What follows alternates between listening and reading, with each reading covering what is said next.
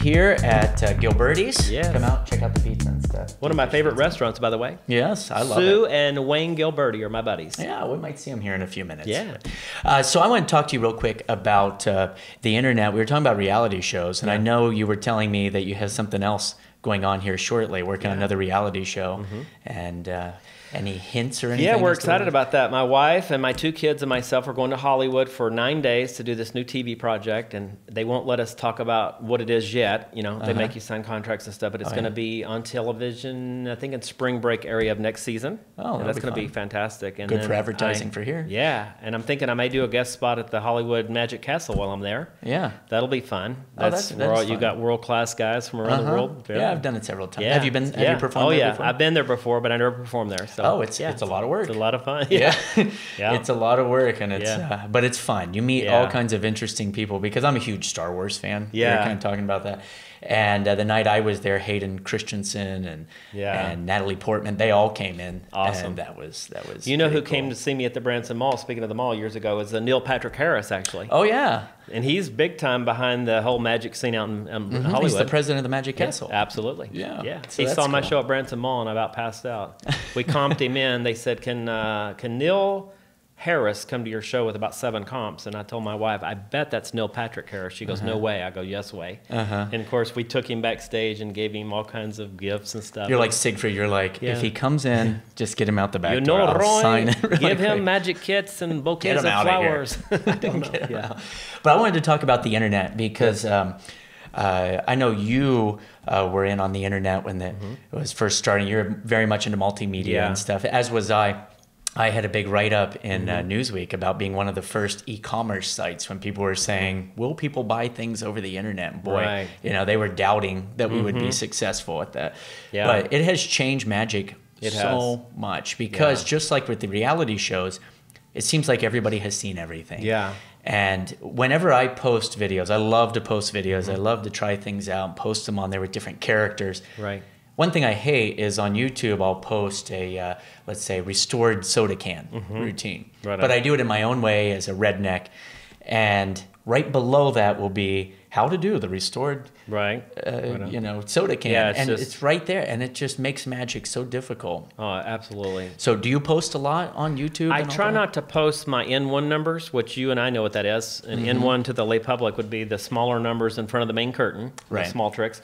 But those are my favorite illusions to do, actually. My whole show, I feel like, is held together with the glue of the N1 numbers, from newspaper tears to Nesta boxes and all the small bits. In card fact, manipulations. Yeah, and it's absolutely my favorite kind of magic. And I think that's what makes a true magician, actually, is the sleight of hand, close-up, and N1 bits. Comedy, timing. Yeah. And I'm very gun-shy, as you would say, or we would say, about putting on my A material on YouTube. Right. I put all my box stuff on YouTube, and I think if they steal that or they copy that, I don't care. Everybody's doing that anyway. Yeah, but here's the problem with that is that it's not cheap. Yeah, it's not. So it's not like somebody in there, you know, doing a birthday party can buy the helicopter appearance or motorcycle. Yeah. But, you know, it's just terrible because in some ways as an artist, it's good and bad. Like with your, I haven't seen the act you're talking about, but let's just say you do the redneck can type of thing. Not only will somebody show how it works maybe, but someone else is going to be doing your redneck act, which is just not nice at all. Exactly. That exact thing happened to me this past year is I've been doing it for years. Yeah. And one good thing about YouTube is I have it chronicled on there that I've been doing it for like 4 years. There you go. And I actually have the name Redneck Magician copyright trademarked. Right on. And I did all of that when I started. And I had somebody start posting as the redneck magician and doing the same routines and stuff. But I had this on record. So my attorney told me wait to see if they're successful and then get their money. There you go. Well, you know how it is. I mean, magic's truly operated on ethics, and you either have it or you don't. A lot of them don't. They don't. You know, as soon as I did AGT with the motorcycle, a guy in Europe knocked it off. Yeah. He built one, and they put it on Britain's Got Talent. And I got on the guy on Facebook, really got up in his business on private messages. And he told me, Simon Cowell made me do it. Yeah.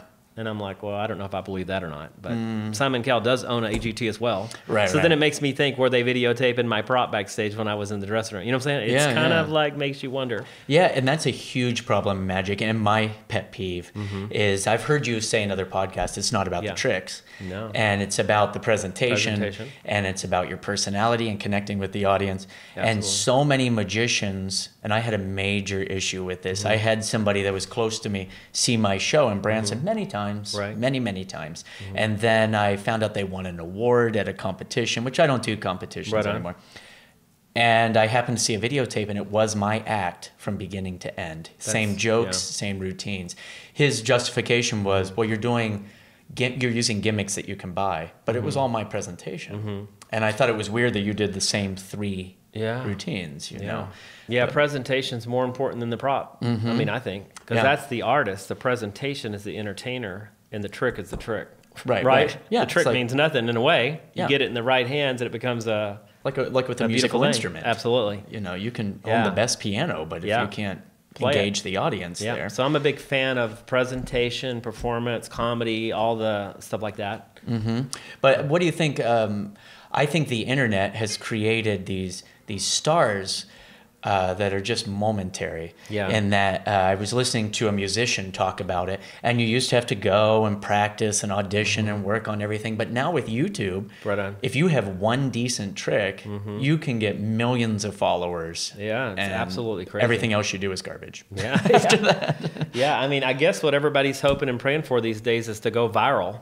Which that sounds like a negative thing, but in the internet world, that's a beautiful thing, right? Yeah, I guess so. I mean, you know, Rick Marcelli, Hollywood manager that used to be for Copperfield, he says today the best way to become famous, because people used to ask him, how do you become famous? And back in the day, it used to be Johnny Carson show. Remember in the day? Yeah. If you were on the Carson show back in those days, the next morning you were a superstar. Right. Nowadays, there's so many hundreds of thousands of television, you know, there's so many TV shows. If you're on one TV show, it's not like being on the Carson show back in the day. And so he said, truly, the way to become a star today is truly YouTube.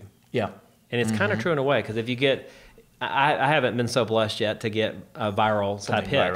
But if you Not do, online, online, But if you do, I'm told it's a beautiful thing. Some of my friends have been fortunate enough to have that happen. Yeah, I mean, that would be great and all, but of course it would be to wake up one morning and have millions and millions of hits. And I heard a comedian one time, he was a disabled comedian, has cerebral palsy, and somehow his video, a clip of it was shown on Ellen or Oprah or something. Right. He was out on vacation when he woke up one day, he had 10 million hits. Unbelievable. And it's just crazy overnight. Yeah. But you have to be able to capitalize on that. It doesn't do any good. And then you got to have the goods to back it up. I mean, if you got one good routine and you don't have a 2-hour show or a 1-hour show, you're in trouble, right? Yeah.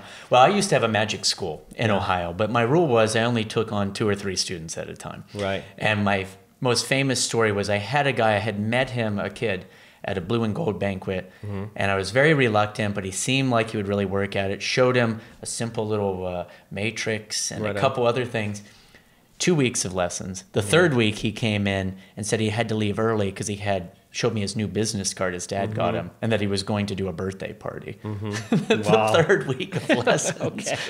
Wow. Because he had watched videos online on YouTube and stuff, and he knew what he was doing. But I think it's changed so much. But for the good, too. I mean, it's made magic more popular, but a lot of the new shows out, I think Penn and Teller's new show is fantastic for showing talent. Yeah, it's definitely a better show for presenting talent. And I was talking to their producers a while back as well. Unfortunately, I didn't make it to that show. I'm hoping to do that eventually. Yeah. I've got a new illusion that I'm working on that's so cool, I think that it would be worthy of that show. Appearing bicycle? No. Just keep going back in time. No, it's actually a new levitation that's quite interesting. I invented a new levitation where you float a person from the audience up, but it can be done 360, surrounded, with people standing very close to it, and no one can see how it works. Most interesting. And it's something I've been working on for 2 years, and if I can finish the goal, it's not completed yet, I think it would be worthy of that television show, because they like stuff that's...